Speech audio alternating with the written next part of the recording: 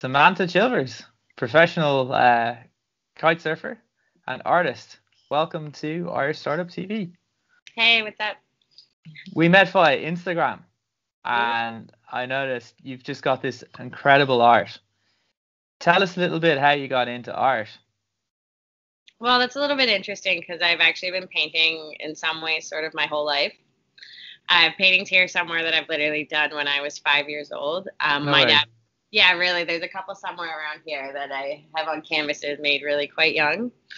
But I never really got into it much till I was a teenager. And it was actually kind of funny because I had a friend that also did it. And so I kind of was trying to copy her because I thought she was really cool. And I don't know, next thing I know, a lot of people were sort of interested in it. And then my dad really liked to paint. So I'd always been around it. And so he was a painter and like his dad was a painter and so on and so on. And I don't know, the rest is kind of history, right? It just like, I have no doubt that I was born to paint. It's amazing. I actually know a lady from Montreal, and she's a stonemason, and she couldn't understand why she's a stonemason. She's the only female stonemason in Montreal.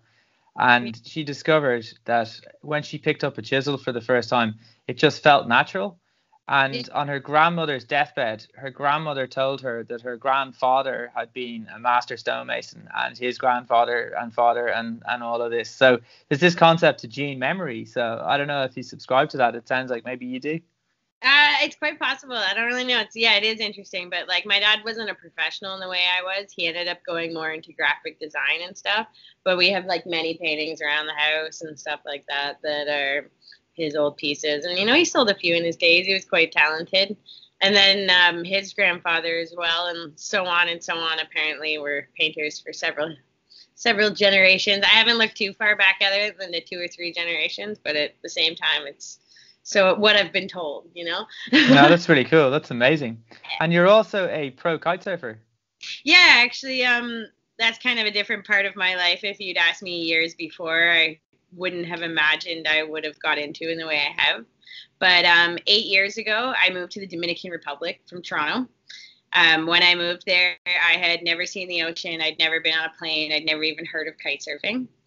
And I kind of was on this like whim travel, trying everything, and sort of spent a little too much money learning to learn the kiting as a young age, and ended up just sticking with it, kind of because of this.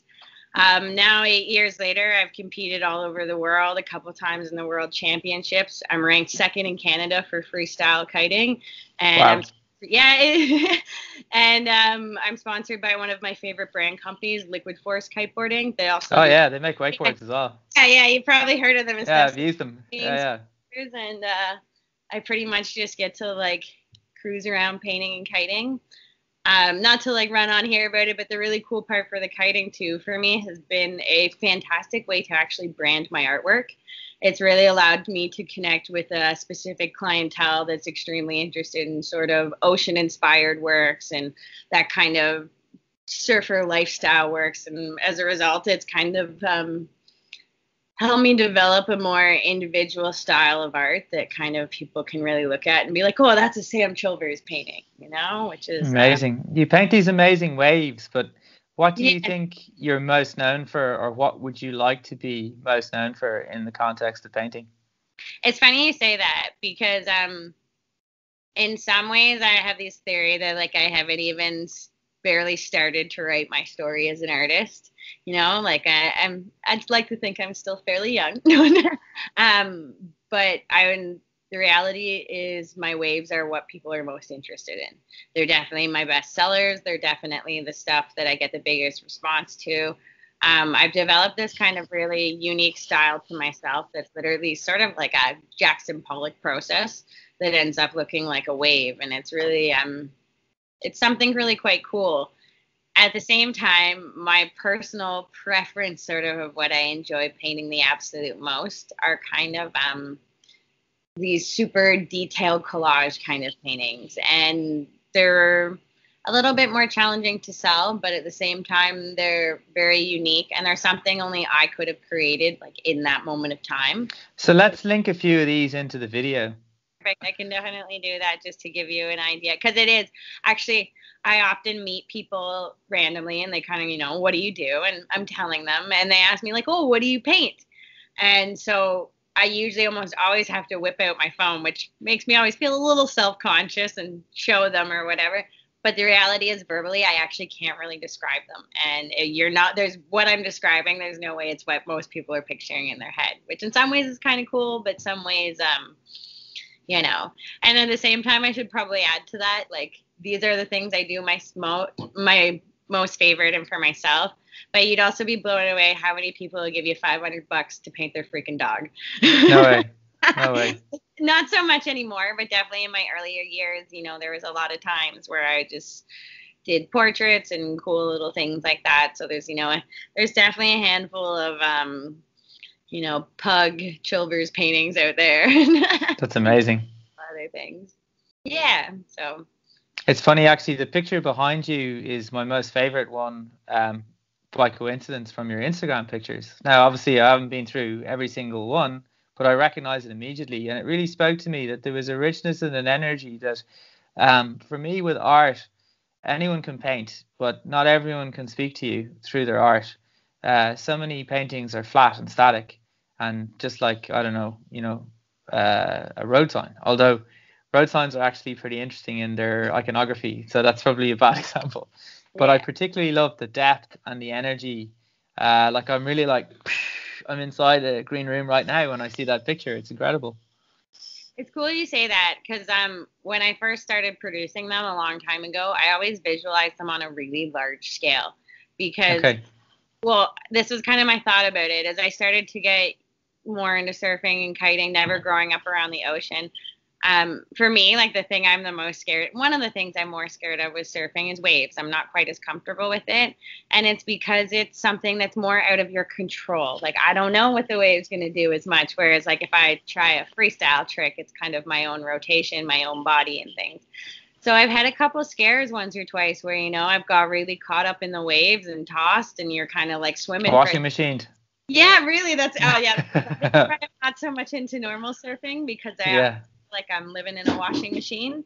And there's kind of this moment I had in my head where I was like, there's actually not a lot of people that truthfully will ever know what it's like to understand the power of what a wave is and to be inside of it and to really get that feeling of being submersed in water, and you're truthfully at the mercy of the ocean and that. But it can also be like so much pleasure in the right way as well. You catch that perfect wave, it's that perfect moment and stuff. So I really started wanting to try and capture that feeling, which I thought one of the best ways to do it was on a really large scale. Like, if you can imagine walking into a room and you truthfully feel like inside the painting. However, just for like commercial purposes, there's not a whole lot of them I've created. Probably the biggest I've done are like 8 by 10 feet, right? And usually those are private commissions or things. So.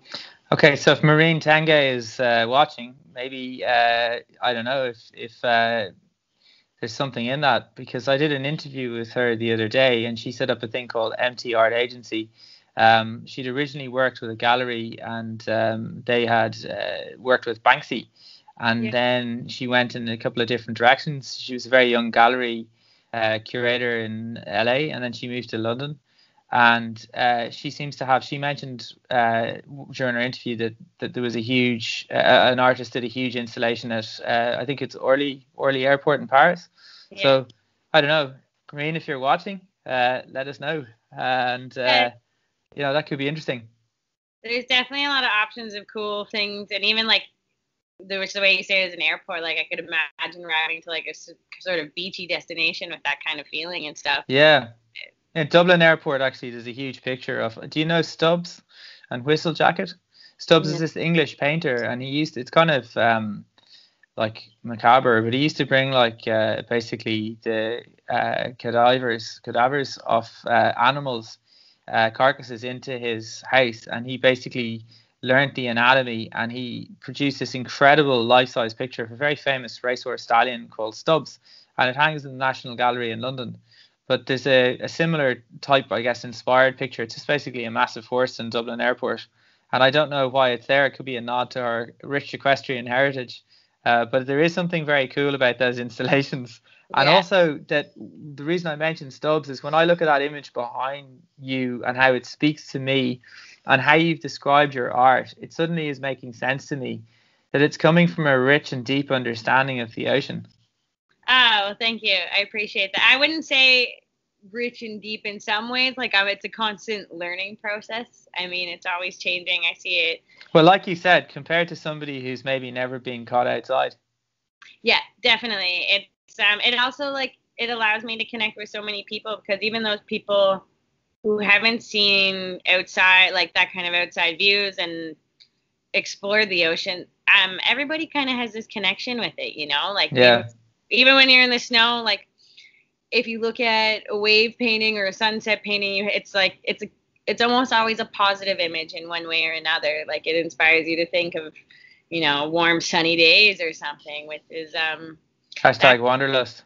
yeah. Well, it's actually like to disconnect a little bit with another piece for me when you just say about a year or so ago, creating a lot of these paintings actually became much more to me for the first time more than a job and then selling paintings because I really started to realize how many people I was connecting with in a positive way. And I was having Amazing. tons of customers writing me being like, I get up in the morning and I look at my wave painting and I smile and I think like, oh yeah, warm, sunny, beachy days are coming. Like to think that there's tons of people around the world that even if for 30 seconds in a day they put a smile on their face because of something I made, it like makes me really be like, you know what, you can actually kind of make the world a better place with what you're doing. It's like sending out good energy and good vibes and the positive energy I'm able to create and share with people all over the world through my paintings. If that like kind of makes sense in a cheesy way, but all of a sudden Oh, it makes absolute sense because I was literally talking to a journalist today about a particular topic, and I was saying how like this particular issue. I said, oh, over Christmas, I was a bit depressed by it. A lot of troubles going on in the world, but I decided that the only solution is to try and just do one thing to be nice to somebody else every day. yeah. And for me, I understand that because I love to share photographs. Yep. And to try and give something that gives somebody joy. And I feel like super motivated to do that every day. I don't always get to do it every day, but it's a really nice aspiration. Yeah, no, for sure. It's like an exchange of positive energy is the way I see it. Exactly. And Exactly. as a result, for me, it just allowed me to also grow more and produce more artwork and become like the artist that I'm destined to be. Well, that's amazing. So on that very note, so it's kind of random because I came into contact with you via Instagram because you were liking my photos. Now we're going to park that for a second, but the particular photos that you were liking, I was in Portugal a few months back and I posted some beach pictures and I used certain hashtags and I suddenly realized that these pictures were getting a much better return. And then I found that I came back to Ireland and I started to post sunsets.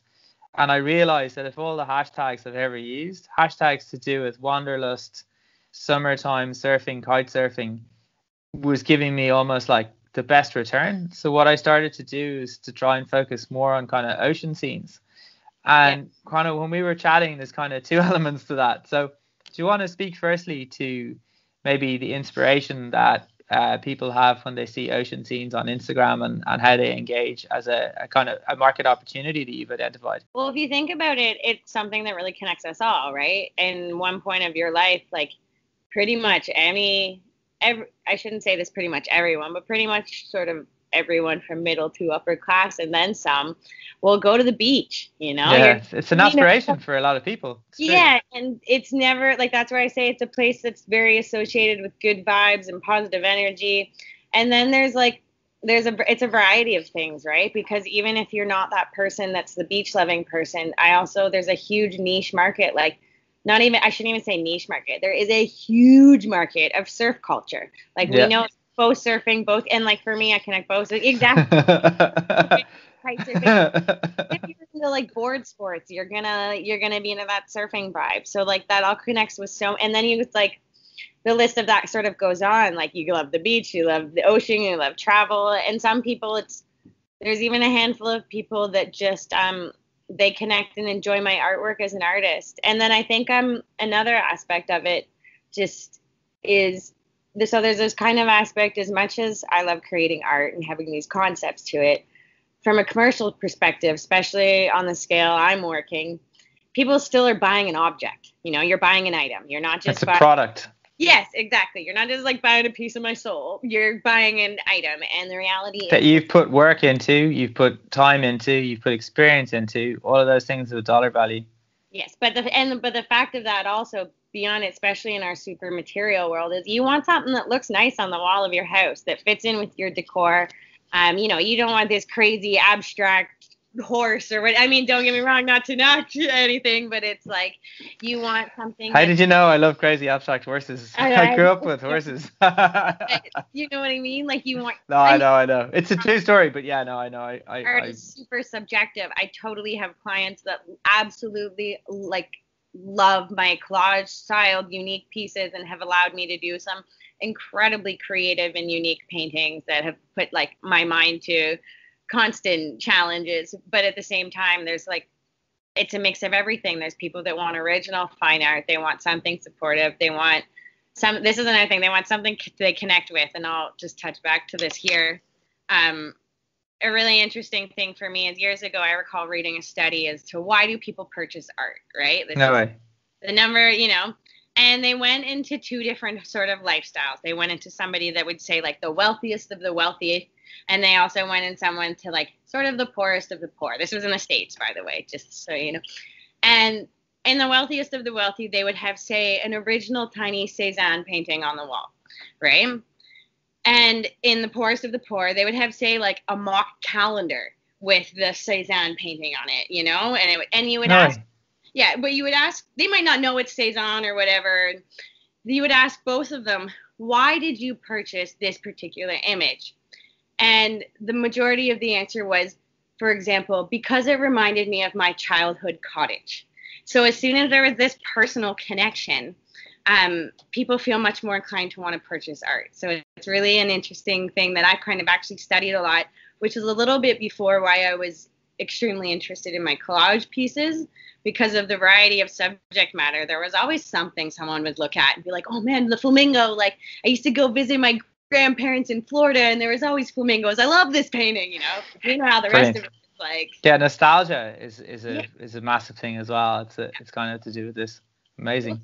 I shouldn't even just say the example of like the Summerhood cottage, but it'd be these personal connections where you would be like, oh, you know, like I have that breed of dog, or I'm really into like these kind of parrots or something. As soon as that personal connection, it becomes much more valuable to them. It's quite interesting to see that sort of aspect of it, which leading all back to that is so many people have a large personal connection with the ocean and with the water and with the beach and with all of that, which is kind of what I think has a huge factor as to why these have such a commercial potential. Awesome. Yeah, there's nothing wrong with that. Easily. Nothing wrong with that at all. Absolutely. Once you don't compromise your values, you know, that's totally cool. Well, as I've been able to develop the last sort of year or so, this, as I sort of call it, kind of like abstract Jackson Pollock style, it's allowed me to do something that I haven't seen anyone else really doing. I mean, I see other artists producing waves, capturing photographs of them, painting them, but I haven't seen a single person take the kind of process that I'm taking. Like I take a almost 100% abstract process of like pouring paints and just like throwing it at the canvas. And somehow when I'm done, it like looks bang on like a wave. Yeah, whatever you're doing, keep doing it, because you are definitely bringing this energy and this reality into them, which is quite extraordinary, especially if it sounds a little bit ad hoc, arguably. But maybe there's some crazy stuff going on, going back to that G memory stuff, that you know exactly what you're doing at some level. I mean, I didn't start doing this yesterday, first off. I'm more or less professionally pursuing it for the last 10 years and more or less full time for the last 10 years. So the reality is I've studied a lot, not studied, but sort of follow the trends, follow the marketing, follow what works for me and what hasn't. And it's just kind of interesting to look at those dynamics. And it's obviously had a huge influence on what we produce. I mean, I know there's some artists that are really true to their artist integrity. But I don't know. I also like to eat food, you know? No, absolutely. You got to find that balance. Yeah. Now, you know, speaking about, like kind of alluding to the graph, you know, speaking about the product side of things, what are your top tips for maybe using Instagram as a marketing tool? Yeah. Okay, so my top tips for Instagram. It's really interesting. I think first off, one of the biggest reasons I'm able to be successful at this age for painting and literally selling, like I meet so many people and they're like, "What do you do?" And I'm like, "Well, I paint pictures." And they're like, "You actually make money doing this?" And to be honest, I actually do really well. But it's because of the current change in the market the last 10 years with basically Instagram and Facebook. I can post a painting online and it connects huge with people. So my biggest tip that I would actually be to say to people, and you can study how this works for you, and to be truthfully honest, shell out some money. I'm serious. Whether it's to Facebook promotions, Instagram promotions, private companies, even if it's paying your local photographer for higher quality content. I have no problem if I see someone on the beach and they take a really great photo of me. I definitely, here's $20. Thanks. I want the original. You know? Wow. Oh, all the time. I can say I've paid probably close up to $200 to create one solid. And do you think is that because you're an artist? Because like there's so many scenarios where people will just rip off other people's stuff. And when I mean rip off, I mean like literally physically just like take it off the internet and post it again.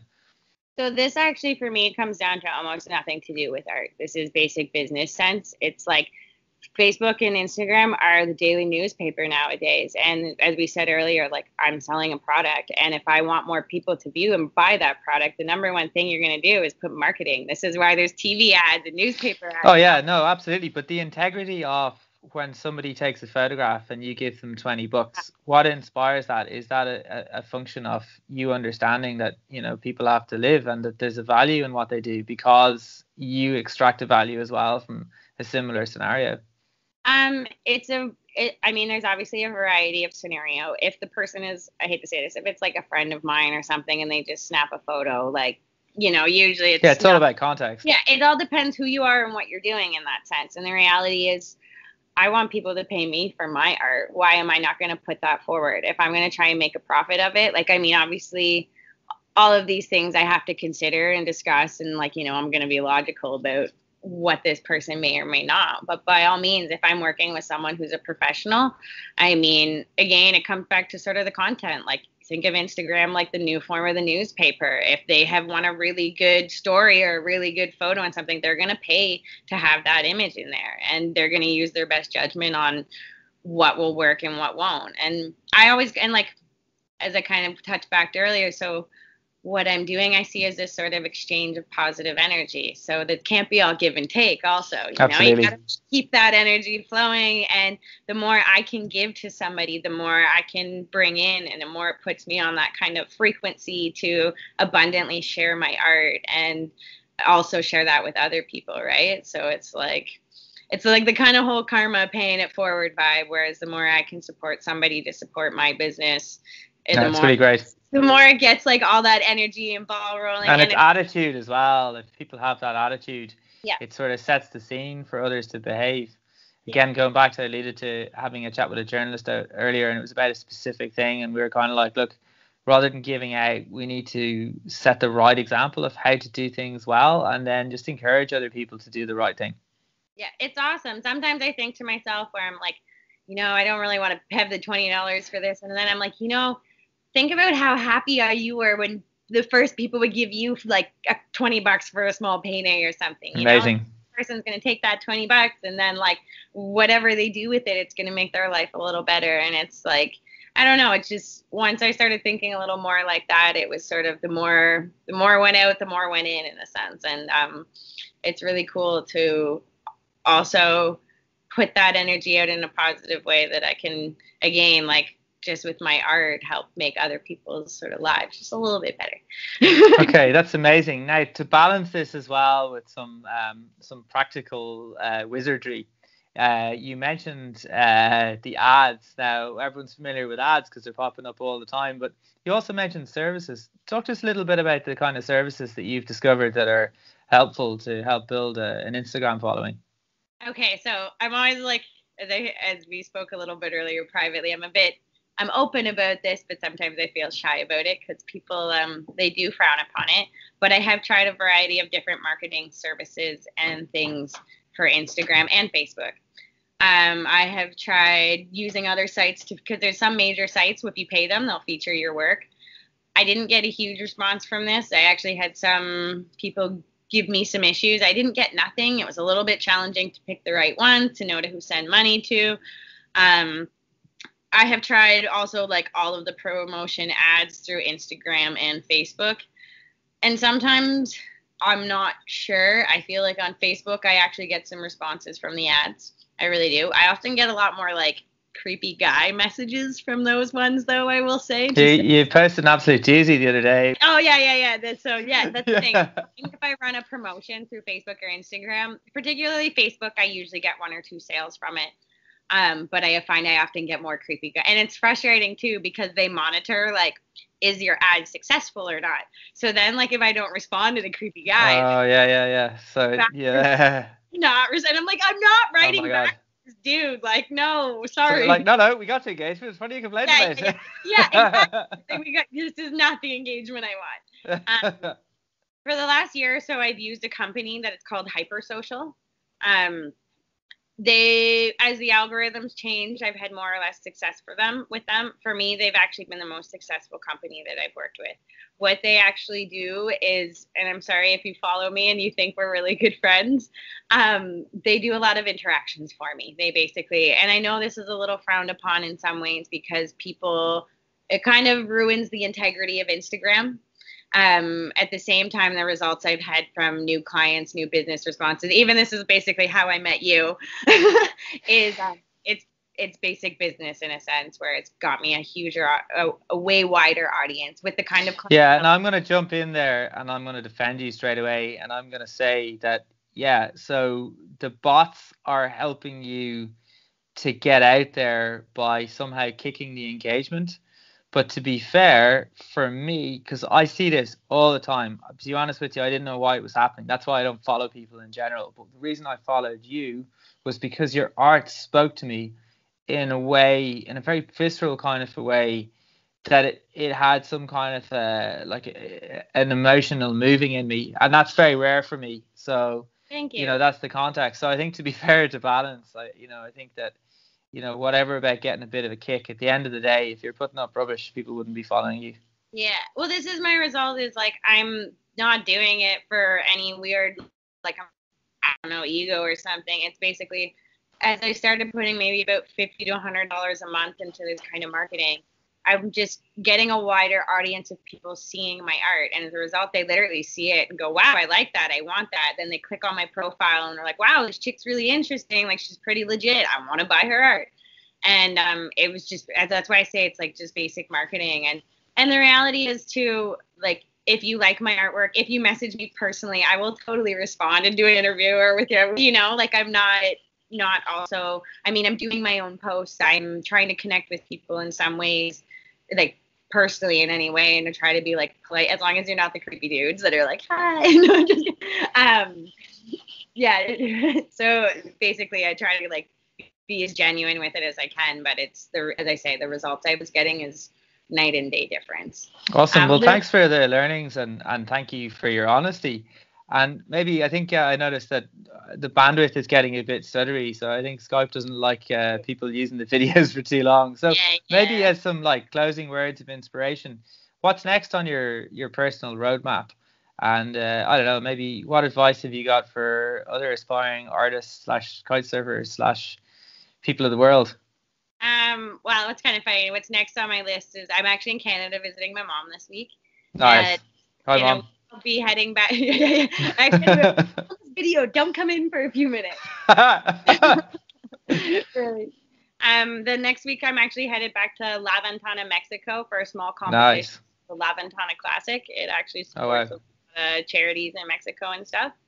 And then in the cutest way, I've just started a very wonderful new relationship. So me and my gentleman partner will be heading back to the Dominican Republic around the beginning of February. Nice. And that's pretty much it, to keep working on my goals. And so you just broken a load of creepy boys' hearts out there. Yeah, sorry. All follows today. Yeah, so anyways, that's kind of the plan. And just to keep working on my business, growing, I have a few, sort of personal goals within my art and travel and kiteboarding this year. But I mean, if you follow me on Instagram, hopefully you'll see me accomplish them. And Awesome. just lastly, to touch your little piece of advice thing, if I can give everybody one piece of advice, I take this from actually one of my favorite books, which is You Are a Badass by Jen Sincero. And it's like, it's tenacity. Be the last person standing. Like, don't give up, no matter how long the road takes you or whatever, just keep trying and keep doing it every day and keep following through as if that's the life you want to live, like, and that's kind of the one piece of advice, because trust me, there's moments that I'm like, oh my God, I can't do this, especially a few years ago. And if you give up and just keep going, I think really beautiful things will happen. How do you dig yourself out when you're at that position of you're properly on your chin strap and you're like, oh no, the world's coming down around me? My mom has this little quote she used to tell me, and she says, how do you eat an elephant? One piece at a time. So One when foot I in front of the other. yeah. So it's like when I am feeling really stressed or low, I usually have a list of tasks from here till Christmas to do. And honestly, as I sit down and start working through each one of those tasks, through each job for the client, to ship this, to do this, to train, to surf, to go to yoga, within a week, it's like something has happened in the universe that has changed whatever the situation was. Whether it's a trip, whether it's a client commissioning something, whether it's a new relationship, whatever, it's so that's always my attitude, where it's like, just don't give up and trust the process, like just have faith Back that, yourself. yeah, man, like have faith in what you don't already see and be grateful for it and work through it one step at a time. Right on. Samantha Chilvers, it's been an absolute pleasure. Thank you so much. No problem. You too, man. Cheers.